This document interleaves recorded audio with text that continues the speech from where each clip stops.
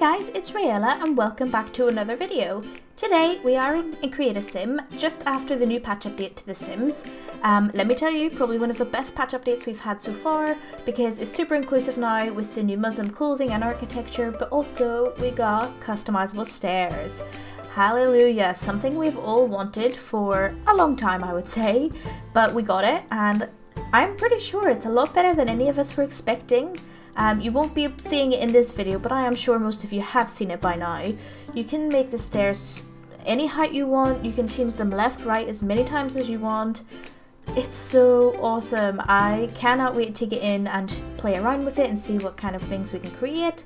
But for today, this video is all focused on this sim, and you will see it towards the end of the video. Her name is Raiella. I'm not sure if that's exactly how you pronounce it, but in my accent that's how I would say it. I did do some research on what to do style-wise and name-wise because I didn't obviously want to offend anybody.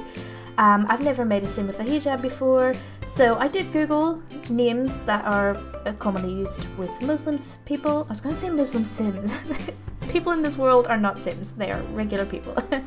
And I also looked at clothing because I was going to give her these jeans which were kind of cropped above the ankle, but I wasn't sure if that was allowed.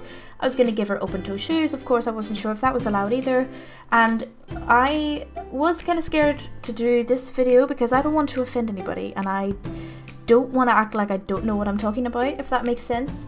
So after looking into it, she does have long trousers which covers it basically covers her foot as well, and I did give some shoes which are closed toe because I'm just trying to go with sort of what people in that who are this religion and they follow every day. I didn't want to break any of their rules, if that makes sense. So without trying to offend, I did the best I could. So yeah, I went for the pink one because I thought it really complemented her skin tone, and I find my Sims are not always super colourful and I wanted to do something nice. So as you can see, these are the jeans I started out with and I was like, I'm not sure about those. So if there's a little break in the video where it's just kind of like me doing nothing for a few seconds, that's because I'm googling like clothing ideas and like things that they can and can't wear. Like right now I would think I was looking up if they can wear closed toe shoes or not. I did still try to put the closed toe here and then I was like, no, this is just not right. So yeah, I figured out in the end what they should wear and what I wanted her to wear. The denim jacket is the same as what came with the patch update that's connected to the skirt, but this is custom content because I wanted it to be not connected to the skirt. And I just really liked how the hijab matched the pink flowers in the top part. I thought it was super cute. These jeans is ultimately what I did decide to go for. I thought they were super cool. And shoes, it does take me a while to pick up a pair of shoes, so we'll just ignore that. But yes, this is Raiella, and she is... in my head, this is the story I came up with, is that she is a fashion student and she's super into fashion, she's super outgoing, she lives in the city, she lives in San Myshuno of course. She's just incredibly fashionable, hence this outfit. I thought it was super cool. The denim jacket with the flare jeans, she's bringing back a style.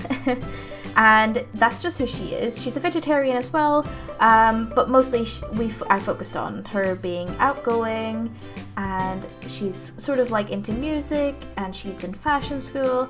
I feel like I'm repeating myself now, but you'll see when I pick her traits, that's the sim she is. And thankfully, I don't know what fixed it, if it's the update or if it's just my PC's updates or whatever, but when I was recording little clips at the end for her, there was no lag and I'm so happy about that.